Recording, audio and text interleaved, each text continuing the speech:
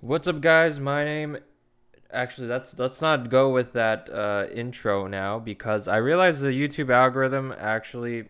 I realized just talking about competitive programming rather than actually going over problems actually gives me more views. So from now on, my intro is going to be algorithms, data structures. Welcome to CP. Okay, that's what my intro is going to be. Okay, but anyway, today we are not talking about that. Today we're going to talk about why you should write unclean code. And what I mean by unclean code is that in code that is really unreadable. And I actually am a firm believer of why you should write unclean code. So like if you look at the top CP competitive programmers, especially in competitive programming, right? In competitive programming, the faster you solve the problem and pass all the tests, the more points you get, right? So we have to think about like why do you want to write clean code in the first place? Like, okay, so when you write clean code in a production side, you write clean code because you want to see the code again, right? You want to maintain the code so you could add more features to it, right? Now the difference is that in production programs in production code, your coding is generally there to add more features to maintain the base, right? So other people, your coworkers, your boss, anyone else could see what your code is doing. But in programming contests, when you're trying to maximize the number of points you get, you don't need to maintain your code. Like it might actually be better if you have unreadable code.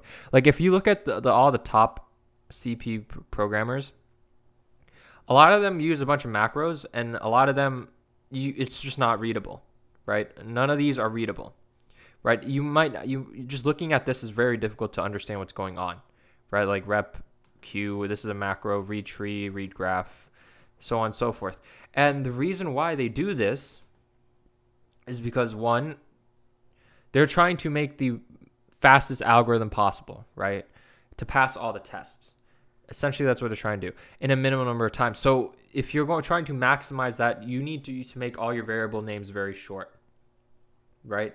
Because if you make all your variable names very short, you're more likely to type faster. One, you're more likely to type faster, and two, you're more likely to submit first. So if you submit first and you pass all the cases, like Marunk and Anta or Dimitri, right? Once you submit all very fast and pass the test very fast, you get higher points. Like he got 498 points from this, right? Just from submitting A very fast. And when you submit faster, you're more up, like you're higher up on the rank. So you could go on to the next problem faster. So it's actually better for you in competitive programming to write unreadable code that you do, like other people don't understand.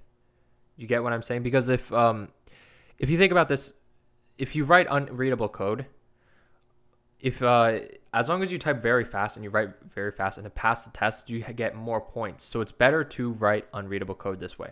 Another thing is that it prevents you from being hacked. Like I'm not saying like you just make all your code like completely unreadable, but I'm saying like you don't have to care about if other people are reading it or not. Like if another person's code is very difficult to understand. So let's go up to like this duality, right?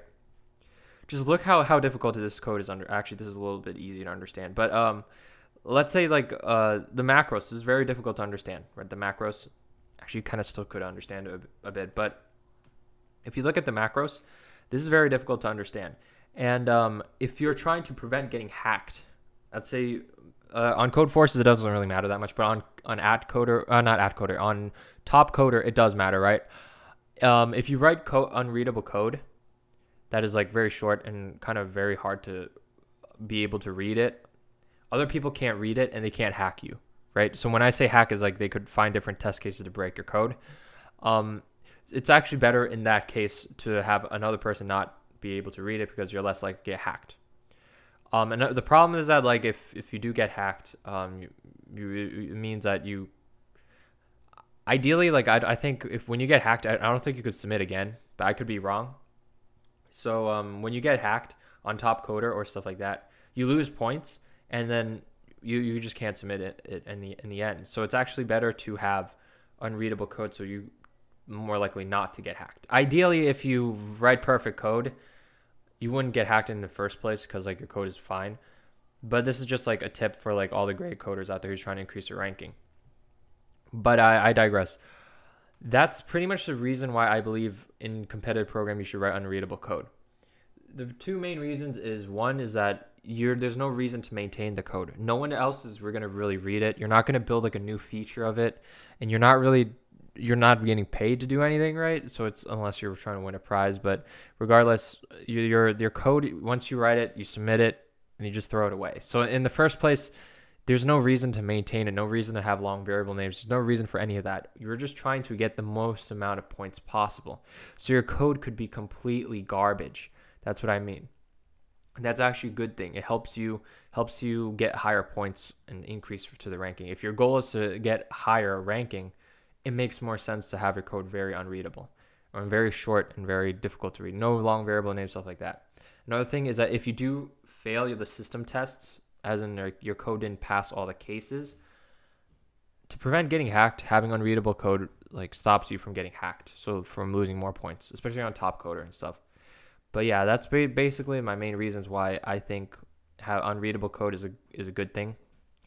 Rate, comment, subscribe. I'll check you guys later. This was a pretty short video because like, I don't know, I felt bad not being able to upload, so I might as well make this video.